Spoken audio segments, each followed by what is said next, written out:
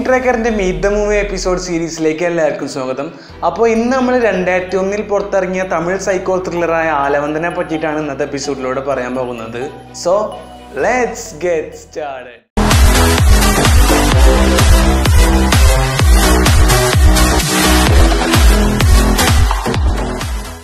First of all, ഇന്ത്യയിൽ ഇതുവരെ വന്ന സൈക്കോ ത്രില്ലേഴ്സിൽ ഏറ്റവും ബ്രൂട്ടലും സൈക്കോട്ടിക്കുമായിട്ട് വന്നൊരു ഫിലിമാണ് ആലവന്ദൻ. ആദ്യമേ ഒരു കാര്യം പറയാം, ഈ ഫിലിം ഒരിക്കലും കുട്ടികളായിട്ടിരുന്ന് കാണാൻ പാടില്ലാത്തൊരു ഫിലിമാണ്. കാരണം എന്താണെന്ന് വെച്ചാൽ അത്രയധികം വയലൻസ് ഈ ഫിലിമിൽ വരുന്നുണ്ട്. So let's talk about the film. Kamal ഹാസൻ്റെ ദയം എന്ന നോവലിനെ ബേസ് ചെയ്ത് സുരേഷ് കൃഷ്ണ ഡയറക്റ്റ് ചെയ്ത ചിത്രമാണ് ആലവന്ദൻ. സോ ഈ ഫിലിമിൻ്റെ മെയിൻ കാസ്റ്റിൽ വരുന്നത് കമൽ ഹാസൻ, രവീന ടണ്ടൻ, മനീഷ കൊയ്രാള എന്നിവരാണ്. ഒരു ഗസ്റ്റ് അപ്പിയറൻസിൽ റിയാസ് ഖാൻ ഈ ഫിലിമിൽ വരുന്നുണ്ട്. സോ ഈ ഒരു ഫിലിമിന് വേണ്ടി കമൽ ഹാസൻ കുറേ എലമെൻറ്റ്സ് ട്രൈ ചെയ്തിട്ടുണ്ടായിരുന്നു. സൈക്കോട്ടിക് ആക്ടിങ്, ആനിമേറ്റഡ് ഫൈറ്റ്സ്, അങ്ങനത്തെ കുറച്ച് കാര്യങ്ങൾ ഈ ഫിലിമിൽ വരുന്നുണ്ട്. സോ ഈ ഒരു ഫിലിമിൽ അറിയേണ്ട കുറച്ച് കാര്യങ്ങളുണ്ട്. അത് ചിലപ്പോൾ നിങ്ങൾക്ക് ഇഷ്ടപ്പെടാം, അല്ലെങ്കിൽ ഇഷ്ടപ്പെടാതിരിക്കാം. പിന്നെയെന്ന് വെച്ചാൽ ഞാനൊരു കാര്യം ഉറപ്പ് തരാം, അതായത് ഈ ഫിലിം കണ്ടാൽ ശരിക്കും നിങ്ങളുടെ കിളി പോകും. സോ ഈ ഫിലിം രണ്ട് ബ്രദേഴ്സിൻ്റെ കഥയാണ് പറയുന്നത്. Vijay and Nandu, one is A commando officer and other is A deadly psycho. So Nandu എന്ന് പറയുന്ന ക്യാരക്ടർ കുറച്ച് ഇൻട്രസ്റ്റിംഗ് ആണ്. ഒരു ഡിഫറെൻറ്റ് ടൈപ്പിലുള്ള മാനറിസവും കാര്യങ്ങളൊക്കെ ഉണ്ട്. And his looks are completely marvellous. So നന്ദുവിൻ്റെ കാഴ്ചപ്പാടിലുള്ള ലോകം കാണുമ്പോൾ V really get confused and that was A brilliant making. ഇത്രയും ബെറ്റർ ആയിട്ടുള്ളൊരു രീതിയിൽ ഒരു സൈക്കോ ത്രില്ലർ പടം ഇന്ത്യയിൽ എടുക്കാൻ പറ്റുമോ എന്ന് എനിക്ക് സംശയമാണ്. രാക്ഷസനുണ്ട്, സമ്മതിച്ചു.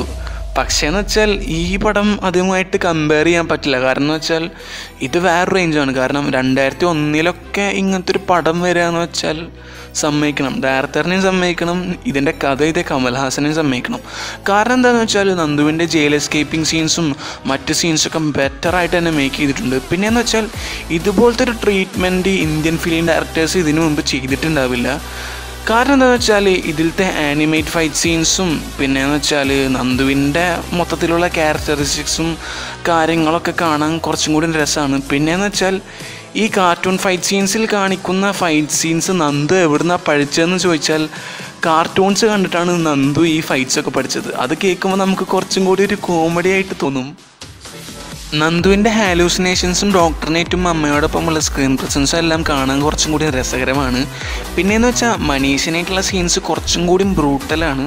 അത് കണ്ടിരിക്കാൻ കുറച്ച് ബുദ്ധിമുട്ടാണ്. പിന്നെയെന്ന് വെച്ചാൽ അത് എന്താ പറയുക, കുട്ടികളായിട്ടൊന്നും ഇരുന്ന് കാണാൻ പറ്റില്ല. കാരണം ഭയങ്കര വയലൻസാണ് ആ സീൻസിലൊക്കെ വരുന്നത്.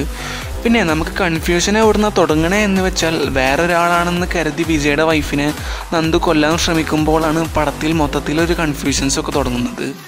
നന്ദുവിൻ്റെ പോയറ്റിക് റെഫറൻസും കാര്യങ്ങളൊക്കെ കുറച്ചും കൂടി ഇൻട്രസ്റ്റിംഗ് ആണ്. അതിൻ്റെ ഒരു കംപ്ലീറ്റ് എഫക്റ്റ് നമുക്ക് ഫിലിം കാണുമ്പോൾ ലഭിക്കും. പിന്നെയെന്ന് വെച്ചാൽ നന്ദു ഒരു കവിയൊന്നുമല്ല, it's A habit which he got from his mother. പിന്നെ ഈ ഫിലിമിൻ്റെ കാർ ചേസും കാര്യങ്ങളൊക്കെ ടോട്ടലി നൈസാണ്. കടവുൾ പാതി മൃഗം പാതി എന്ന തീം മ്യൂസിക് എടുത്ത് പറയേണ്ട ഒരു കാര്യമാണ്. കാരണം എന്താണെന്ന് വെച്ചാൽ ഈ ഫിലിം കാണുമ്പോൾ ഒരു എന്താ പറയുക, വേറൊരു തരം എഫക്റ്റ് ആ തീം സോങ് നൽകുന്നുണ്ട്. But I don't know why the title of the film was ആലവന്ദൻ, meaning conqueror. So നന്ദുവിൻ്റെ കോൺസെപ്റ്റിൽ പുള്ളി ഒരു ഹീറോ ആണ്, he's out to save the world. അങ്ങനത്തെ ഒരു ഭ്രാന്ത് പുള്ളിക്കുണ്ട്. അതിനാലോ സൈക്കോ എന്ന് പറയുന്നത്.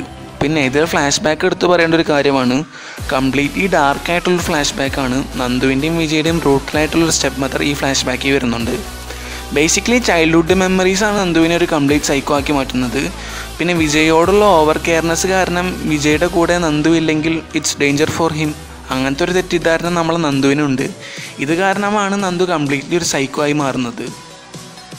ഈ ഫിലിം നമ്മൾ ടെലിഗ്രാം ഗ്രൂപ്പിൽ ആഡ് ചെയ്തിട്ടുണ്ട്. ഇനി ടെലിഗ്രാം ഗ്രൂപ്പിൽ ഇല്ലാത്തവർക്ക് വേണ്ടിയിട്ട് ജോയിൻ ചെയ്യാൻ ഞാൻ ലിങ്ക് ഡിസ്ക്രിപ്ഷനിൽ കൊടുത്തിട്ടുണ്ട്.